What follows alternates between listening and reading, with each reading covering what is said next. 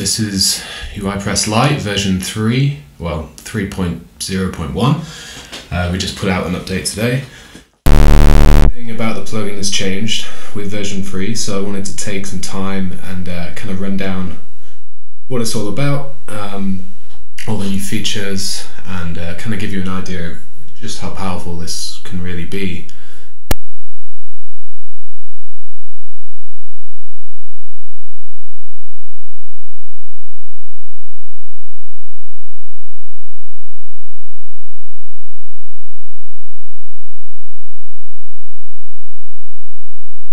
But UiPress 3 is, you can think of it as, it's like a page builder, but for the back end for your admin. So once activated, we're going to go ahead to UiBuilder, and there's a hot link right here. It also lives under settings and UiBuilder right here. And we're going to get a list of our templates. These are the ones I've already made. Just for the purpose of this, to get going, we're going to just go ahead and create a new one. And we're going to get this builder here. You can see straight away, very different to UiPress version 2. But this is a fully fledged page builder, but for the back end of WordPress, creating UI templates, admin pages, everything. So we've got all our blocks over here that can be pulled in. So we've got patterns as well. If you use Gutenberg, you'll be familiar with the idea of them. They're essentially pre-made templates. We don't have any saved right now. I'll talk about that more in a minute. And we've got the template settings, template name. This will be a bit familiar from UiPress 2, like who it applies to, who it doesn't apply to. Yeah, so this might all seem kind of overwhelming if you're just used to installing the theme and maybe customizing the styles, but it's really quite simple once you get going. So let's just jump straight in and create the most basic of admin templates. For that, what are we going to need? We're going to need an admin menu and a page content. Those two live down here. And we're going to pair those up with probably the most useful block in UiPress 3, which is a container. Let's just drag that in. Now, this doesn't look like much, but we can either hover here and click on settings, or we can go here in the layers panel. This defaults as off, which would be like that, but here we go. It saves as a user preference, so it's always open. And here are options for our container. All right, so let's set a width for this container. Let's go down here into the container option. Width 250 should be about right. And then this is the content area. So anything that's getting dropped into this container is going to be in the content area. Every single block has a container. I can see that could be a little bit confusing as this block is a container, but that will make more sense as we go along. So this is the content area. Let's give it a width of 100%, so it just follows the content container. And let's give it some padding. So we'll go medium here, and let's maybe go large. Now, let's drag in a menu. I'm going to scroll down here, got the admin menu block, drag it in here. Let's just zoom in a little bit.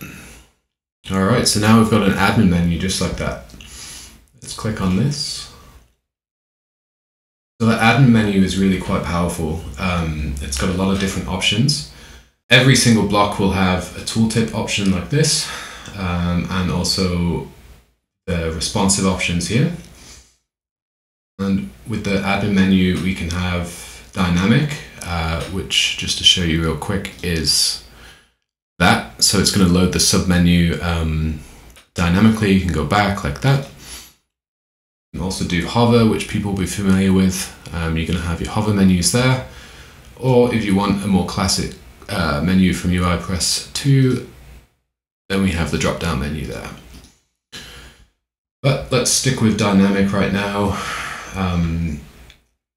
let's give this container, instead of setting a width, we can just make it grow, a stretch direction, which will grow the actual content of the block itself. So now that is the same width as the container.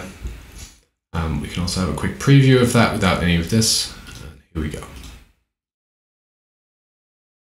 All right, so we've got our menu basic functionality.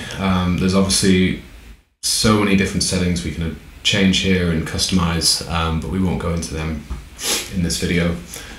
Right, what do we need next? We need the page content.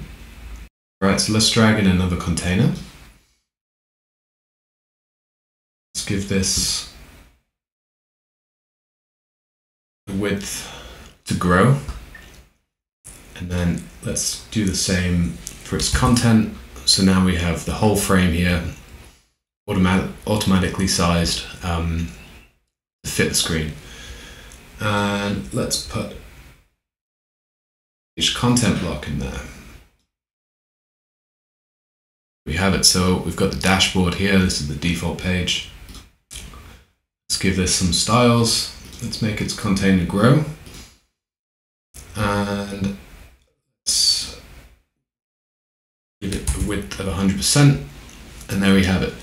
So just like that, we've now got a functioning admin page. It's very basic, but you can do everything you need to do. You can see everything loads super quick. Page content has some pretty cool options.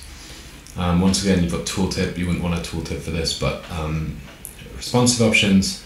You can also hide screen options tabs, which are here. The help tab. These will refresh when the page loads. So now they're gone. The other option as well, if you want the default WordPress theme, no problem, let's just disable that. And we're going to frame it still, but everything is now as the original WordPress admin is, but we've still synced up with this modern menu. Now, we've got our template, very basic. Let's say we want to apply this to ourselves and start using it as our main admin. So we'll go to the builder settings. Let's give it a name as my first UI template. Yep, it's UI. Set it to active. And let's put my user on it. Now this is going to jump up straight away. Nothing to worry about. It's kind of just a reminder, just in case you were making a more limited admin. Then this just makes sure you're aware that it's going to apply to your current role, so you don't lock yourself out of any features or anything like that. So we're happy here. Let's save that template, and let's just go to a post, and there we have it. Now we have the admin page that we made in the builder, and that is now our main admin theme. So we'll go back to the builder here. Let's disable this, refresh the page, and we're back to the default admin. So there's loads of features in UiPress 3, way too many to go over in this one little overview video, but a few things I did want to show you. The first thing being is the theme styles or variables. Here we've got all the colors that run through the theme. You can change to whatever you want. You'll see it updating here. You can clear that out. You can also set different ones for dark mode or create your own variables. And these all pop up pretty much anywhere you can apply color. So if we wanted to give a background color to this toolbar over here, so content area, background color, here we have it.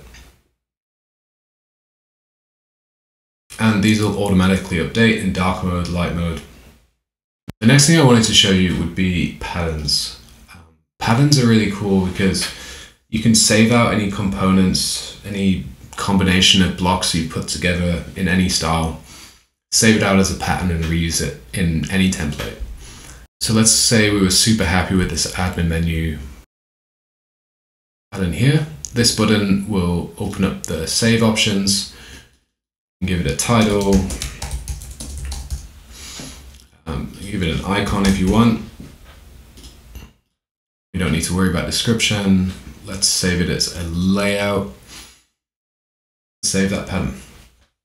So now we have this reusable pattern we can drop in anywhere we want, and we're going to get the same layout as that. And then the really powerful thing about these patterns is, say I made changes to one of them in one of the templates and wanted to update that across all of my UI templates. We have this sync option here, which will push any changes to this pattern throughout all of your templates, all of your admin pages, everything.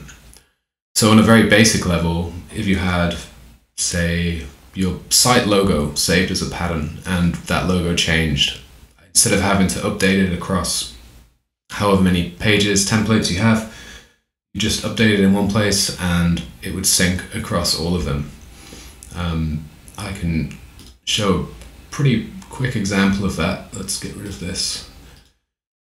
All right, so let's go back to the list, create a new template, patterns, and throw that in there. So we've got the same settings as before, but I don't like the background color. So let's give it something different. Let's go purple. Go. So I want to update this in all my templates. I just come over here, press the sync button, sync the pattern, save the template. Let's go back. This is the template we were creating earlier. Here's the changes that have been applied. So the next thing I wanted to cover would be the template library. You can open that just with this icon here. And it's going to open the current templates. We only have 4 right now, but we're adding new ones every day. We've got an admin page template and the rest are layouts. This not only is great for just getting started really quick, but also for inspiration. Scroll through the images, read a description, but let's just add this to our library, place the current layout, and here we have it. So we've got something that probably looks a lot more familiar to you than what we've been showing you so far. This is a more fully built theme. We've got a dark mode, we've got a logout button down here, search the site, and we can have a quick view of the user options. And yeah, that should look a bit more like UiPress 2, kind of familiar. We also have an admin page in this library here. So let's go ahead and import that and see what that's all about. So this is more of an admin page layout. We've got a table block. Let's come out of preview. This heading here is using dynamic data, which is a super powerful feature of UiPress. So we've got our heading text, but the name is getting pulled dynamically, so that would change depending on the user viewing it. That's super easy to set. You can just click anywhere where you see this database icon, and you can change it to anything you want. You can change it to your initials, the current date if you wanted. Some WordPress specific stuff there, but let's put it back to the first name. These work without templates or anything like that. You don't have to be using an admin theme. These will just plug straight into default WordPress, and to apply them is very much the same as UI templates. So we just set it as active. Let's give this a name as my first admin page. Whatever you name this is going to show up in the admin menu. So maybe let's give it something better than this. When we set this to an admin page, we're going to get 2 new options, which is the menu icon. Do that. And you can also add it to any of the submenus that you have if you want. But let's save that out.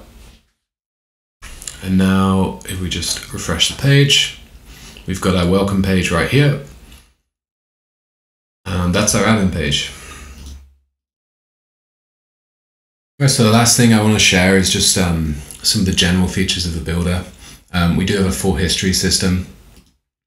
You can go back and make any mistakes and you can just undo that. You've got your undo and redo buttons there. We have the zoom. We have the import export options right here. We've got the responsive. We have the integrated help. This is going to bring up our docs and any guides. We're still working on some of the tutorials, but the developer documentation is pretty solid. Pretty much everything is covered so far. And the last thing I'll show you is just the advanced settings of the builder, the custom CSS, custom JavaScript, and it's worth noting that you can also add that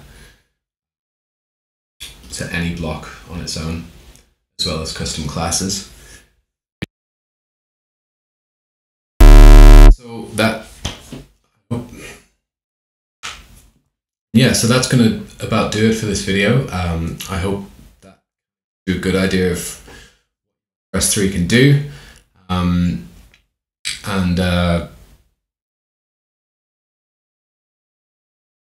Yeah, so that about. Yeah, so that's going to do it. Yeah, so that should do it for this brief overview of the builder. Just gives you a good idea of what UiPress 3 can do. We're really excited about getting this released. It's currently an open beta. You can try it from our website. Just go to the homepage, you'll see a banner for UiPress 3, follow that. And then there'll be an option to download it. Give us your feedback. We can't wait to hear what you think. And yeah, thanks for watching.